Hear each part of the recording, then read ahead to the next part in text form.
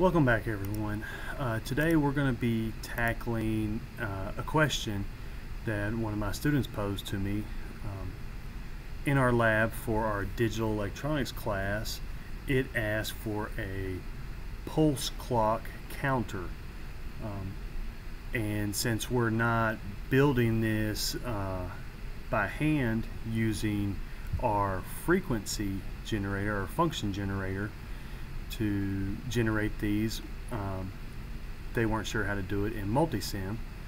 So my goal now is to show you how to do that, and it's actually quite simple.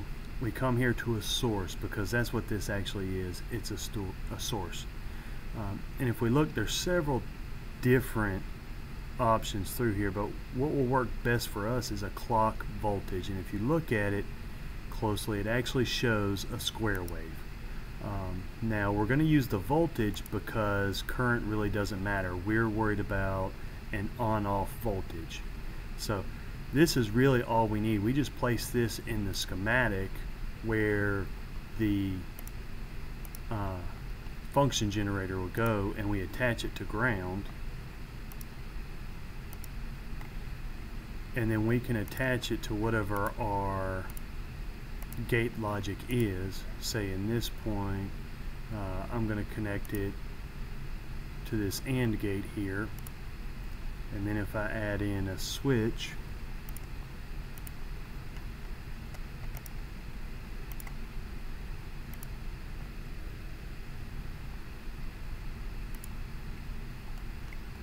and well, I'm going to need a voltage source to control this switch with a pull-up resistor.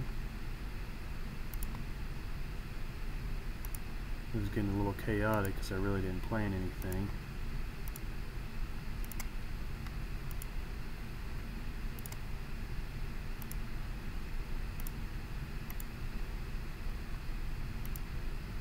Let's see, we'll need something for an output. We'll have it light up a little LED.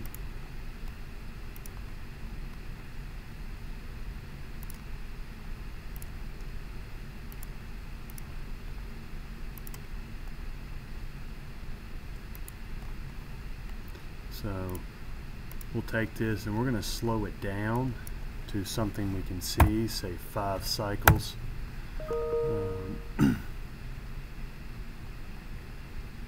It'll be a fast blink. We might have to slow that. Actually, let's go ahead and make that 3. Let's change this output resistance to something meaningful. Actually, that could probably be lower. A pull-up resistor probably needs to be larger. And so now when we simulate this,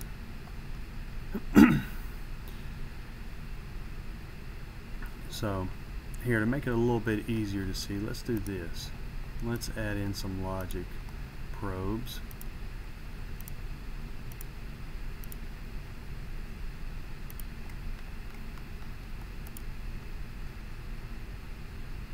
So you can see this one's blinking on and off following this, and this is constant high, but if I close my switch, it creates a low signal and the LED turns off.